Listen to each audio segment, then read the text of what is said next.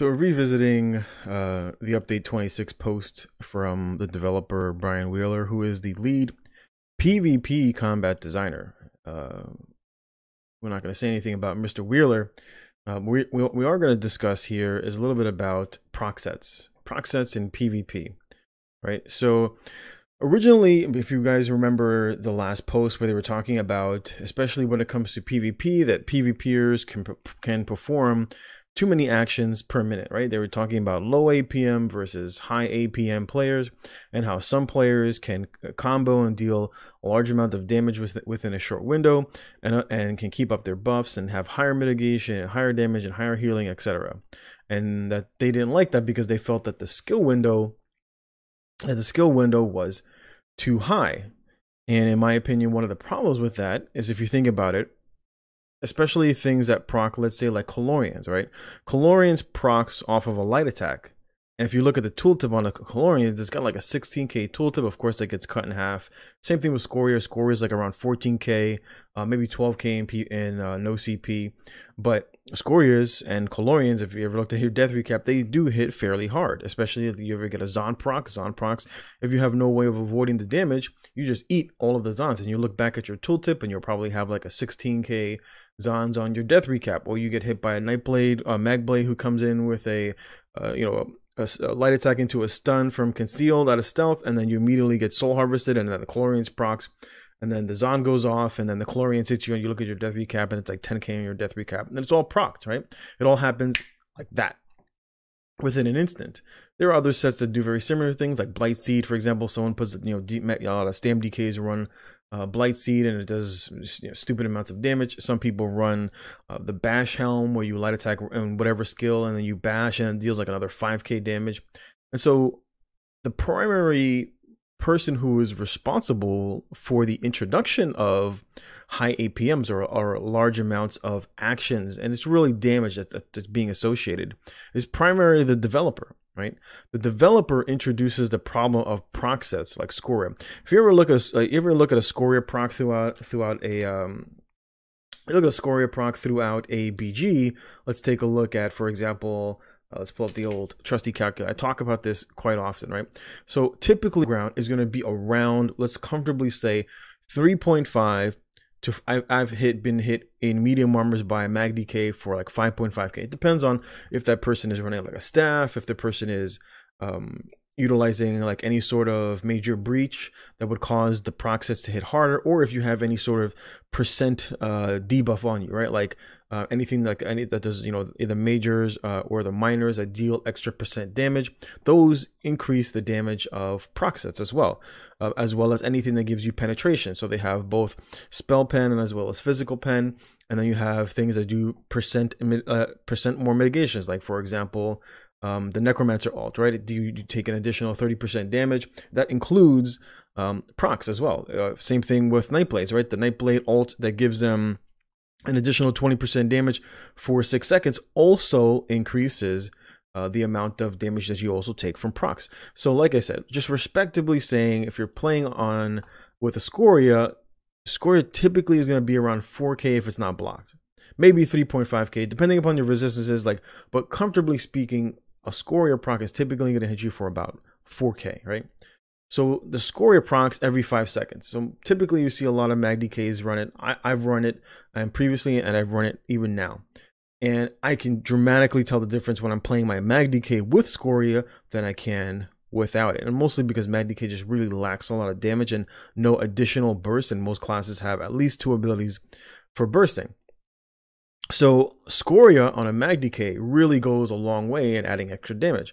So if you think about it, SKoria procs every 5 seconds, but let's comfortably say BGs, especially if you're playing maybe in a death match, are going to last, let's say, about 15 minutes, right? Going to the limit, it goes 15 minutes. So let's comfortably assume that it only procs 4 times. It procs every 5 seconds, but let's just say it procs only every 15 seconds, right? So every 15 seconds, you get a SKoria proc that's going to deal the base upfront damage. We're not even talking about the AoE damage that SKoria does, just the direct damage that SKoria does to your opponent, right? So you have roughly about 4k, and every minute is going to proc 4 times. So we'll multiply that by 4. So that gives us a 16,000, then this is already with Battle Spirit included, right?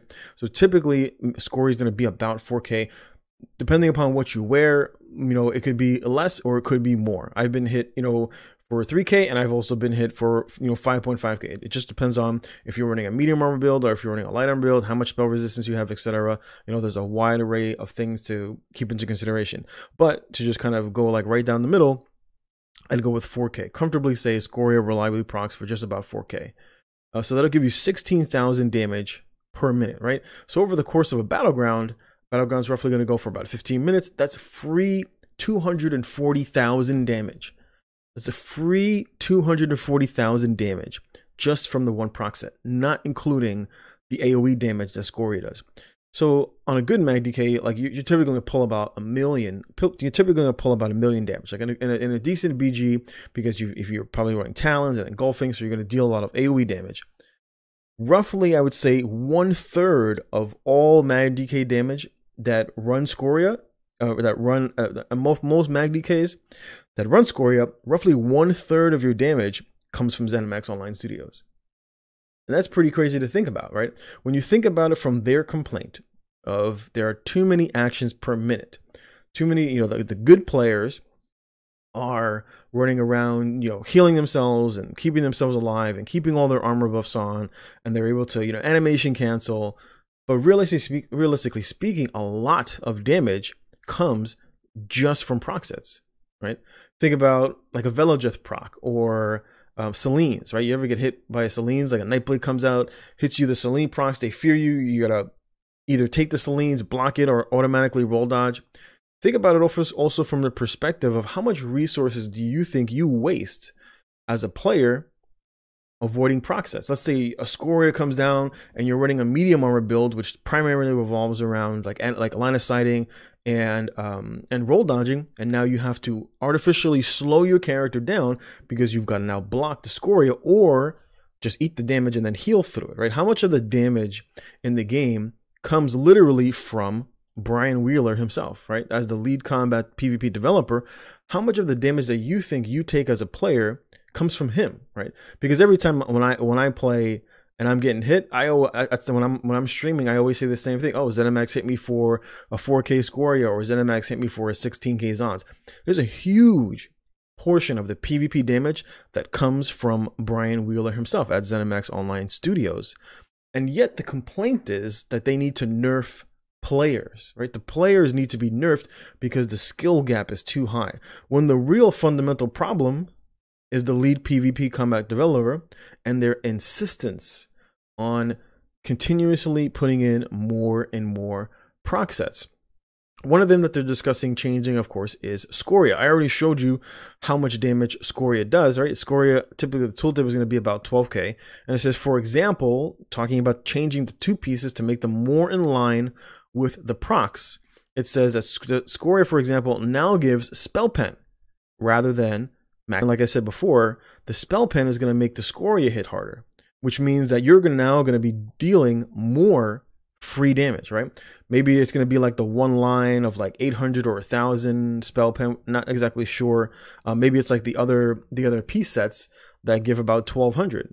Well, that's going to deal probably like an additional like 1.5% more damage. But then the rest of their build will also hit harder because spell pen is arguably better than max stat, whether it's max stam or max magicka. It's even better than running the extra 129 spell damage or the extra 129 weapon damage. It, of course, is better than the extra critical that you get. The spell pen, in terms of like when you're building a build, spell pen is in essence king over all forms of damage. But the primary problem is that it bypasses, it makes these things that originally ZeniMax was like, proc sets shouldn't crit. But then now they're adding in changes to make procs hit harder. And they've introduced, like I said, more things that do percent damages. There's more opportunities for just a raw percent increases in damage. And then, of course, you have things like healing nerfs. And so all this comes as a problem to the PvP and the Elder Scrolls Online, because there's very minimal reward for the risk that a player has to take.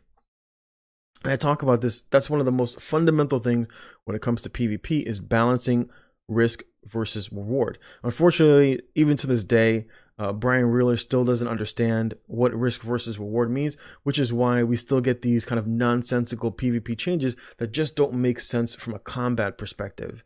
And this is ZeniMax's fundamental problem, is that literally at the top of their development, at the top of the developers, this is primarily where the problem resides, and why they can't really get a hold of the issues. They're always kind of flip-flopping back and forth. Every patch seems to move in a different directions instead of uniformly making things better and putting in incremental changes to where things are maybe too underpowered. Will kind of bring them up so that they're more in line with everything else.